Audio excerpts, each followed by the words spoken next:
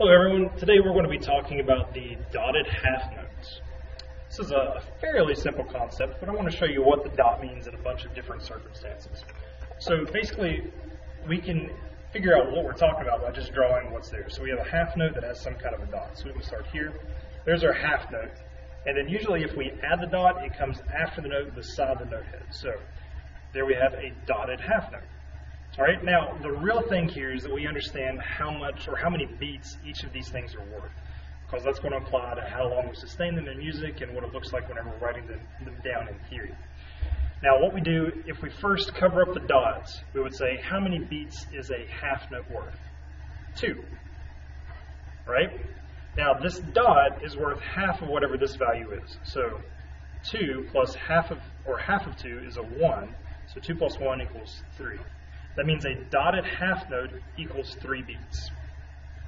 All right, now if we do it again with a different type of note, just so you can see it, a dotted quarter note, for example. If we cover up the dot, quarter note is worth 1, and then we need half of 1, so that's half.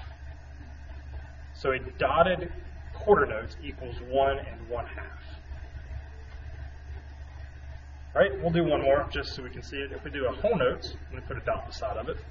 Our whole note is worth 4, and then this dot is half of that 4, so plus 2 equals 6. 6. So it means a dotted whole note would be worth 6 beats. Now, the trick here, in the last lesson, you probably noticed that I flubbed a little bit. If we draw a staff, and we're in 3/4 time, so clef, 3/4, and we want to put a dotted half note somewhere, right? This one note can fill up a full measure in 3/4 time, a full measure, so it's worth 3 beats, right? 1, 2, 3.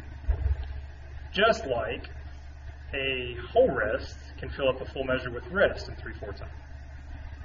Okay, so now we have this dotted half note worth 3 beats, and we have the whole rest worth 3 beats also, as long as we're in this time signature.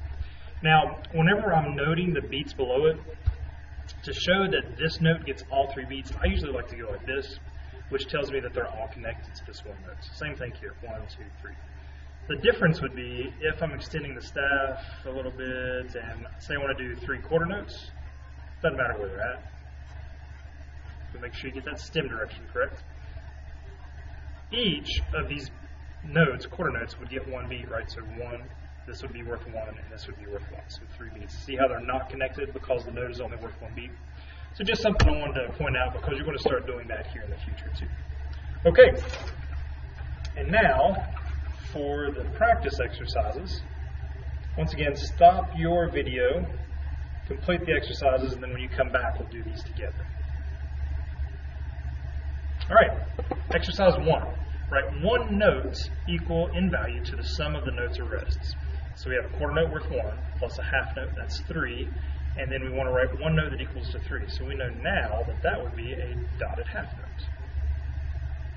Okay, we have a dotted half note plus a quarter note, so 3 plus 1, that would be a whole note, right, 4. Okay, and we want a note that's equal to 1 plus 2, so that's 3, again it's a dotted half note. And then 1 plus 1, that's 2, so we'd have a half note. All right, question 2, write the number of beats remaining for each example. So 3, all right, this is where 3 minus 2, that would be 1. 3 minus 1 would be 2. 4 minus 1 would be 3. And then 4 minus 2 would be 2. Make sure to read the directions. Sometimes they want you to write the note, sometimes they want you to write the number of beats. You just got to read and know what they want. Question 3, complete the measures using one note or rest. All right, so we're in 4/4. That's important to note, right? We always look at the time signature first. So we need 4 beats. So 1, 2, 3, and then we need a rest worth 1, so it'd be a quarter rest.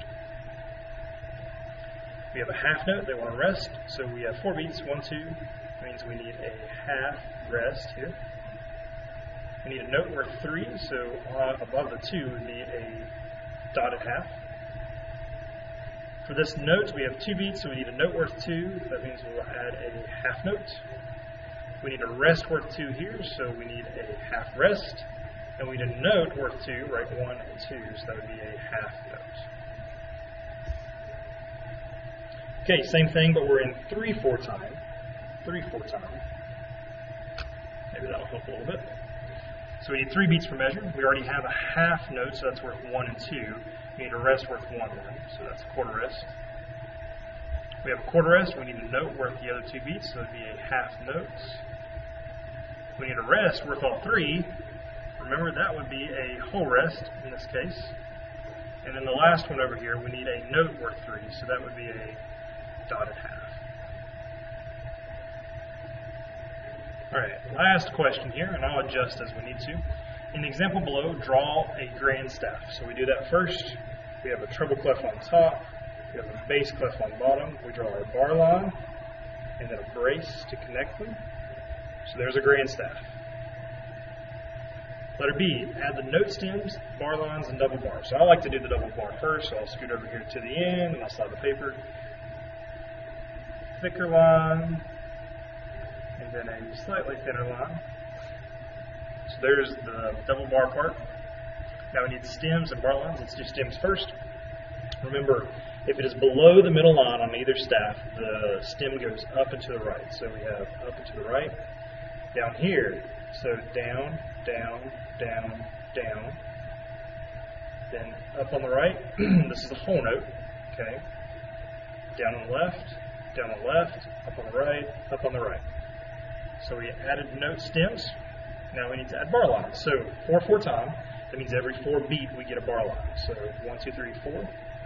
And they go through both the treble and the bass clef. So 4 here, and that's also a whole rest. So 1, 2, 3, 4.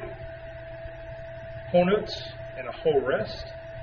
1, 2, 3, 4. 1, 2, 3, 4, and then we're good. Alright, so we have the bar lines. Write the names of the notes below the grand staff. So this first one, there's a G. Then we have G, E, G, E. Then we have an F, and then another F, then E, D, E, and C. All right. Sorry, if you need to see the rest of that. As always, if you have questions, you can always rewind the video or talk to me in class. Have a great day.